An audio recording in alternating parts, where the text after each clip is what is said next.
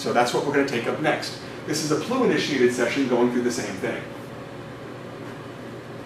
All right, I need to take a drink before this one. You can cut this out if you want to.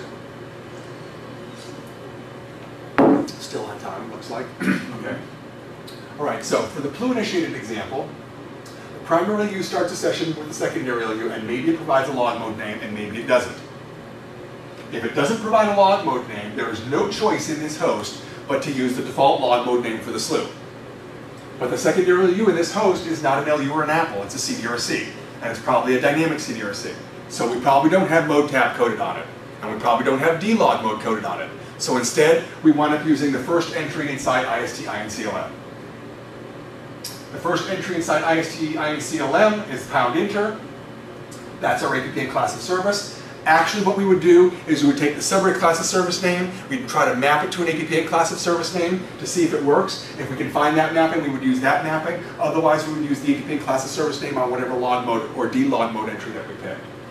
Once we got done, we send our locate find CDNet into the APPN network.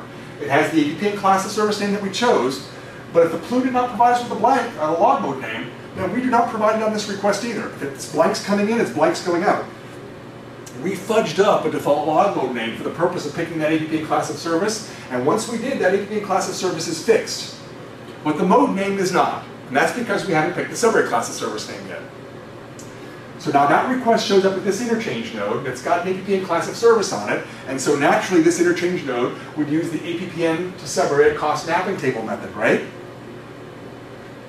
Wrong. That's not what happens. Why isn't it what happens? What side of the subarea network picks the subarea class of service? It's the secondary LU side, which is this side over here. So when this request comes in with the APPN class of service on it, this node says, oh, I don't have to pick the subarea class of service, that's not my job. So instead, all he does is sends the subarea CDNet request through the subarea network with whatever mode name came in. Maybe it's a real mode name if the PLU provided one, maybe it's the blank log mode name that the PLU provided. Either way, when that blank log mode name shows up over here and it's time to ship it into APPN again, we've got the same fiasco going on.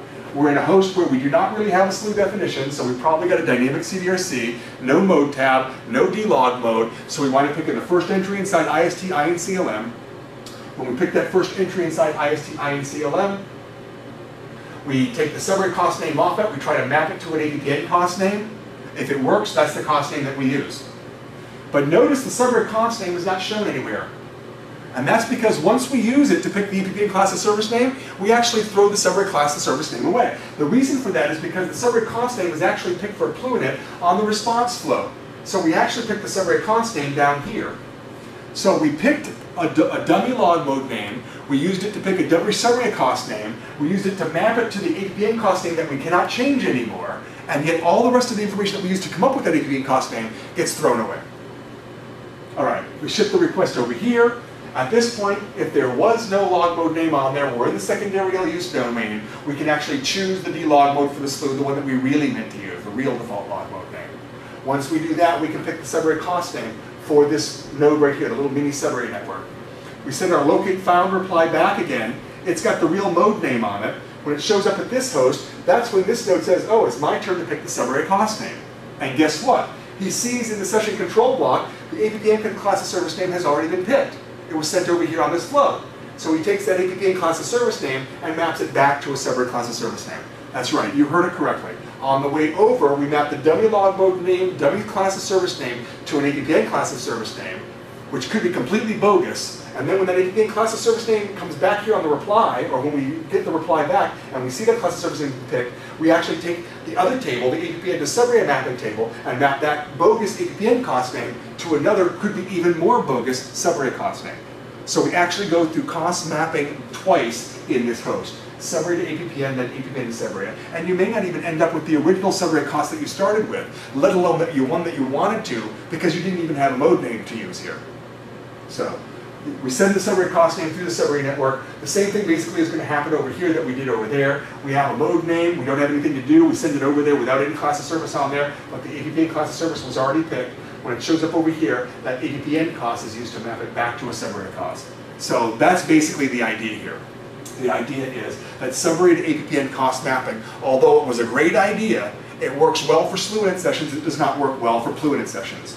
The only way that you can get COS mapping to work well, even for Pluinit sessions, is to make sure that the very first log mode name is chosen correctly. The default log mode name has to be chosen correctly, and the easiest way to do that is, of course, to have the primary LOU choose the log mode name. But if not, you need to have the right D-log mode name set up at just about every one of the hosts along the path. All right? So that's basically the idea. What I found out was that if you configure these VTMs so that we always pick the correct log mode name and we always pick the correct class of service first, the first class of service, then it looks to me like you don't need the subarray to APPN or APPN to class of service tables at all anyway. So my take on it is, once you've got it set up so that the very first log mode name and class of service are picked correctly, if everything is set up correctly, you should not need the COS mapping tables except for one funny case, which I'll talk about later. And so my personal recommendation, and I want to make sure I make this very clear, my personal recommendation is that we convince our customers to set up their log mode tables, D-log modes, and mode tabs correctly so that you do not need to use the subarray to APPN and APPN to subarray COS mapping tables. I would like customers to avoid using the mapping tables if at all possible. All right, so here's our summary. SLU-initiated sessions work really well. The log mode name is always chosen by the OLU equals SLU side no matter what network you're in. So COS names are always chosen using a non-blank log mode name rather than a blank log mode name. The APPN and subarray class of service names are chosen on the same flow in the SLU to PLU direction, and that means the COS mapping works intuitively. PLU-initiated sessions do not work nearly as well. The log mode name chosen by the OLU or the DLU, it doesn't really matter, so sometimes class of service names have to be chosen outside the SLU domain, which means dynamic CDRC and typically no mode tab or D-log mode. It also means that COS names may be chosen using a blank log mode name outside the SLU domain, which means you're picking the wrong log mode name, which resolves to the wrong APPN class of service name. The other problem we see for Pluinit is that APPN and subarray COS names are chosen on different flows. The APPN class of service is chosen on the request flow from PLU to SLU. The subarray COS name is chosen during the response phase from SLU to PLU. COS mapping kind of works, not nearly as intuitively, and you have to do a little bit more setup in order to make sure that they're going to work correctly. So here are the considerations that we have to talk about.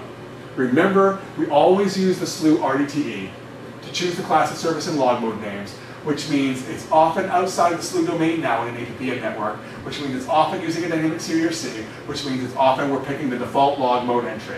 So if we have a log mode name and we look it up and we can't find it, we typically take the default IST COS-DF entry instead, and you wind up with every SLU-init session using #connect, for example. And in the PLU-initiated case where he doesn't provide a log mode name, we wind up using the first entry inside IST INCLM for the SLU's log mode entry, which resolves to #enter for everything. So typically on SLU-init requests, everything shows up #connect if it's not set up right. On PLU-init requests where the mode name is not being provided, or where you don't have it set up correctly, we might also pick #enter for all the sessions. Those are typically the most common problems that I see from customers. COS mapping table for PLU-initiated sessions is not very intuitive.